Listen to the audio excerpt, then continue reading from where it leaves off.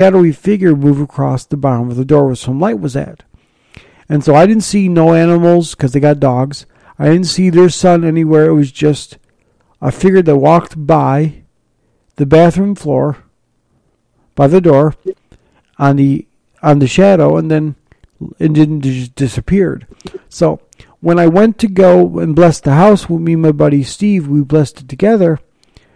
She, that night before we left, showed me two pictures. One picture was of his room a couple days ago, in which you could not see the door at all. And the other picture was the room after the room was blessed. And in the first picture, he was climbing out of bed, and you couldn't see the door, and there's a lot of fuzziness and all kinds of darkness in the room. But when you display God's light, and that darkness will be dispelled, so when you display God's light, darkness is dispelled by praying and blessing the house. When we did that, the second picture was bright, and everything in there was seeable. Now the chair itself wasn't so seeable, and that's obvious, because that was like right up against the camera almost, and that's obvious. But you can see the definition of the door and everything. And he was sound asleep.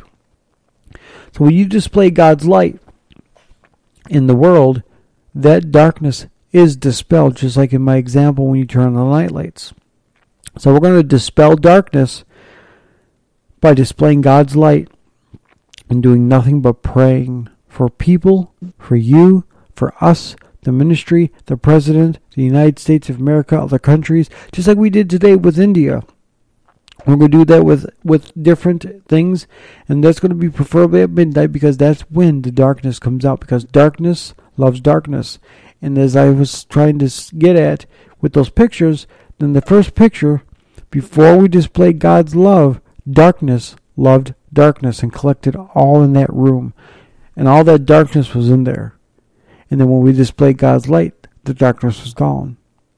So with that being said, look out for the Rumble so we can pray for you as well. So let us know if you got a prayer request. Go to communitycloud222@gmail.com, spelled COMMUNITYCLOUD 222@gmail.com, and send me your prayer requests. Or call me at 1-302-448-8443. Again, it's 1-302-448-TGIF. Call us right there or leave us an email. We'd love to hear from you.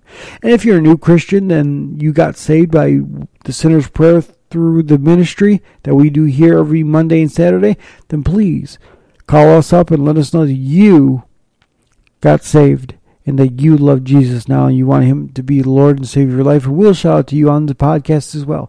So look out for the Rumble. Also, guys, download the app. The app is wonderful. It's one of the greatest things that we here at TGIF have been creating.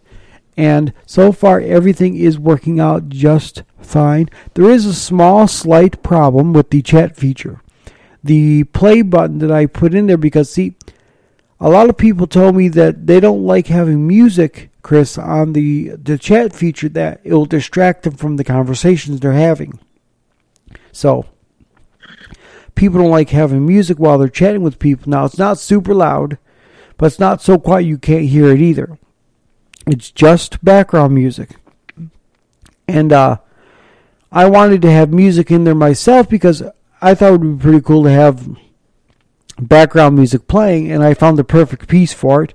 And the jazz composer who created it allowed me to use it in my background music, and which is a miracle itself, because everybody I've been asking to come on has been saying yes, yes, yes, and when I ask them to play their music, absolutely.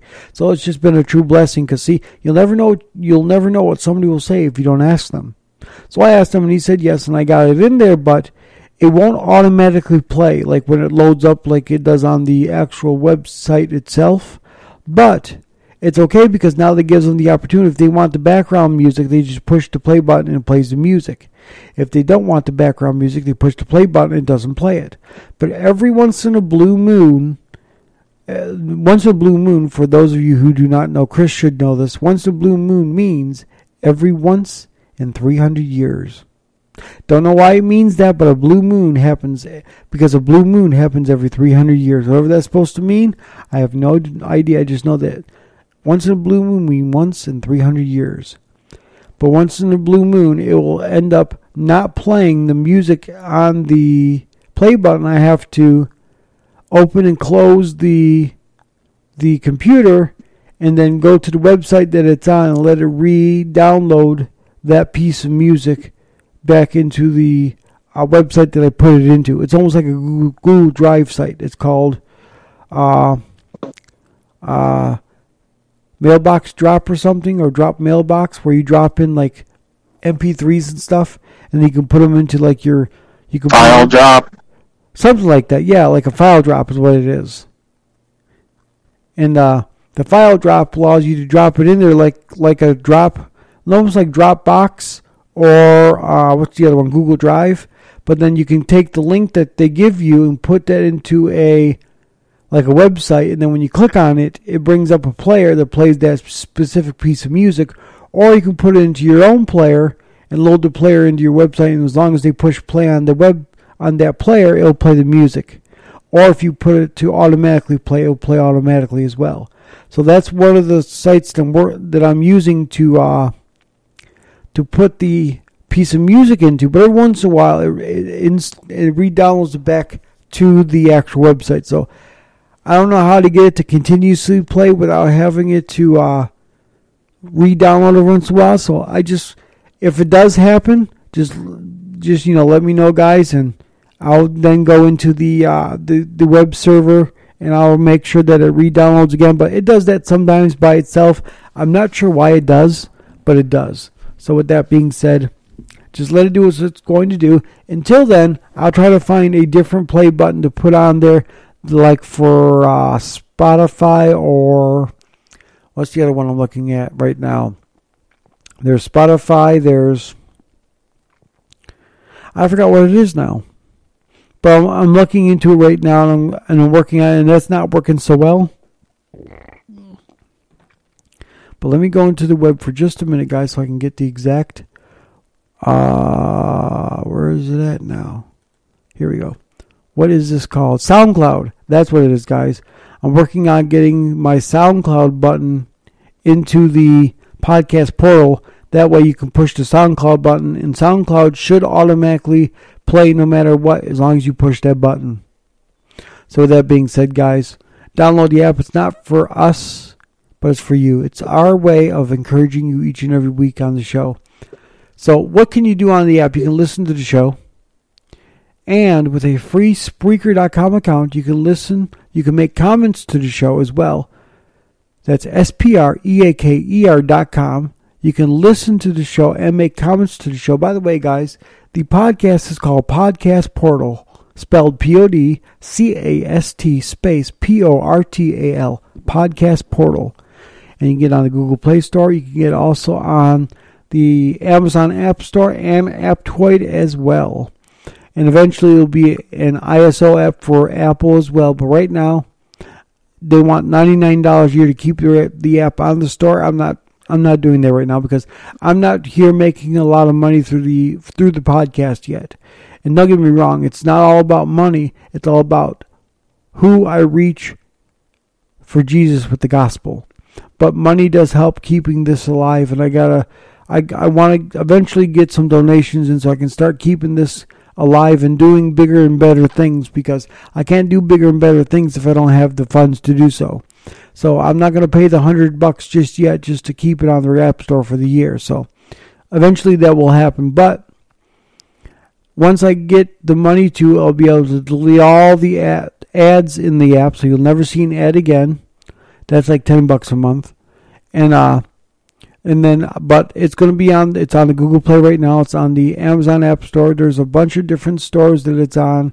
Aptoide, I'm going to do it to a bunch of other not so mainstream app stores. Like there's a bunch of them where you can just download Android apps and stuff. Like Aptoide's one of them. That's not a mainstream Play app store. But there's a bunch of other places like what's that one for the Amazon Fire Store? I'm going to put that on there as well. So there's a bunch of different places you'll be able to download it. Amazon App Store. Yeah, I got that right now. I'm on there as well. And then I might even add it as a Chrome extension so you can download it to your Chromebooks again. Because for some reason, Chris, it doesn't allow Chrome users to download the app. So I got to figure out why and how I can get that to work, to get it for Chromebook as well. So there's a lot of things going on. But what else can you do is you can not only listen to the show, make comments on the show, but you can connect with me through Facebook, Twitter, and email. Yes, you can email me straight through the app. Let me give you TGIF's patented life hack. Everyone loves those 5-minute crafts or those life hacks you see on YouTube where you can take here's an example. You take a pan that's got black on the bottom of it because you cooked on it for many years. You take baking soda, put it on there. You put vinegar on there and let that bubble up and let it sizzle for a minute. And then you wipe it off and your pan becomes clean again. That's a life hack. Now, let me give you one of TGIF's patented life hacks. Here's the scenario. You want to send TGIF an email, but you don't want to type in COMMUNITYCLOUD222@gmail.com. Whew, see how much of a breath it takes to do all that? Finally, so what you do is you go into the app, download the app. On the bottom right-hand corner of any page, you click on the email button. Once you click on the email button, you click on your client, your email client, which is Google, Yahoo, AOL, or anything else that you use, and then you hit always and type in your email and hit send. That seems like a lot, but the next time you go back to the podcast portal again, you just click on the email button. It sends you right to that email instantly, faster than a snap of a finger, and then you instantly type in your email and hit send. It's that easy. It's click, type, click, and you've already sent an email. So see, that's TGI's patented life hack, where you can easily send an email. It's my life hack parody. It's just something I've been doing. But let's get into what else you can do on the app real quick. You can also listen to the 3 play buttons, which is 95.5 The Fish from Cleveland, Ohio, KJIC from Texas, a country gospel station, and my former church, Evangel Christian Churches, Drs. Jerry and Cheryl Piscopo.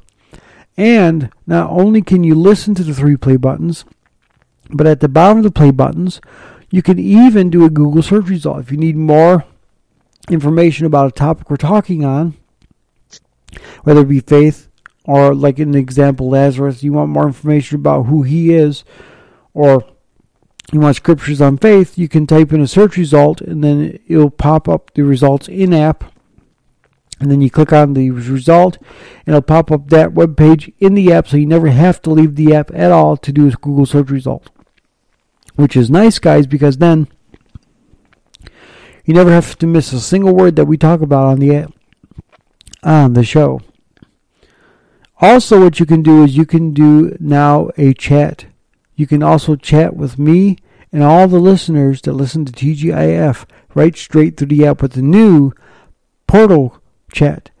New on Podcast Portal. That's PODCAST space PORTAL. On Podcast Portal, now portal chat. You can chat with the listeners. You can chat with the host. You can chat with the co-host. And anybody in the world who actually has the app will be able to chat with each other with Podcast Portal's new portal chat right at the end of the app. Just go to the very end, click. What I normally do is from left to right, you take your finger from left to right on your phone. Then you got Podcast Portal, my Facebook, my Twitter, and then you got portal chat. No, the play buttons and then portal chat. And you'll be able to chat with the host and the listener straight from portal chat. And what can you do in the portal chat? You can send a message.